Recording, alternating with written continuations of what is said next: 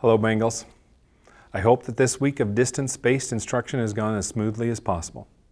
As I have said, we knew there would be challenges and issues to resolve, but I am so proud of the Herculean effort you have done to move the entirety of our instruction to the distance-based delivery model. This university has known great times and done great things in our past, but I honestly believe this may have been our finest hour. I saw an entire university come together to continue our mission of educating our students, to demonstrate our continued dedication to our students in a whole new way, and we did it with about 2 weeks' notice. Indeed, this may be our finest hour. I am so proud of this university. As a campus community, we're turning the corner, but we are also beginning to really feel and realize that the situation we are in will not be solved in a few days or even a few weeks. I believe we are looking at least another month of our social distancing and also teleworking and distance-based instruction to the end of the semester and into the summer. So to our ISU students, your dedication, resilience, and grit during this time will ensure that you can leave this institution with better access to careers and opportunities that will make your life better. The entire Bengal community, from faculty to staff to alumni, are rallying and cheering you on. So stay with this. It will all be worth it. And make sure that you're reaching out to your faculty, your academic advisors, and other campus resources to ensure you are staying on track. Remember, there are computer labs on campus that have been adjusted to ensure proper social distancing. Just bring your Bengal ID card with you to access the labs. And we have added drive-up Wi-Fi available in the parking lots at the Pond Student Union and at Holt Arena. And in Idaho Falls, we're extending Wi-Fi in the parking lot north of the Binion, and in Meridian in the parking lot between the main entrance and the freeway. So if you're having internet connectivity issues, you can come to those parking lots on campus and log on without having to enter the buildings. And by the way, a big and well-deserved shout out to all of our IT crew who got that done. Great job.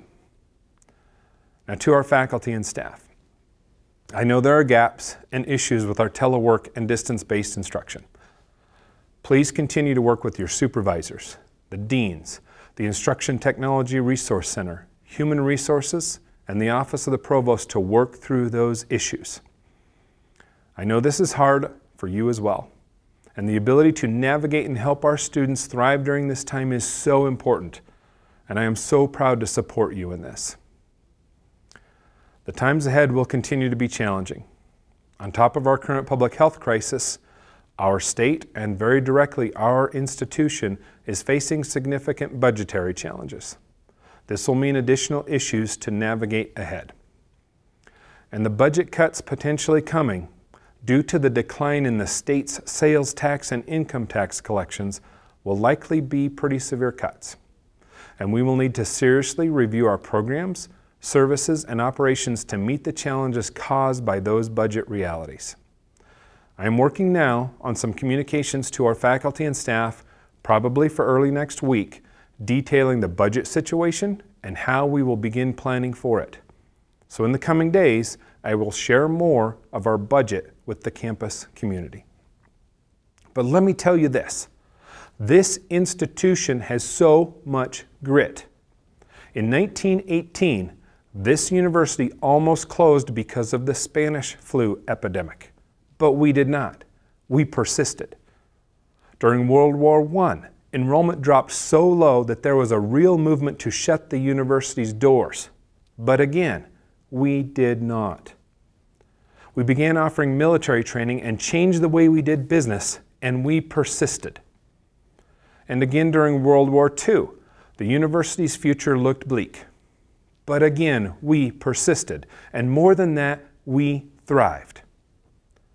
That is what is ahead for us. Challenges? To be sure. Loss? Most likely. But also the opportunity for a future where we have come through this changed and made stronger. and I choose to believe that this future is bright. That our university, our community, and each and every one of us will weather this storm and meet the new day that is on the other side of this. As the author Victor Hugo wrote in his book Les Miserables, even the darkest night will end and the sun will rise. So we will talk again soon. Thank you.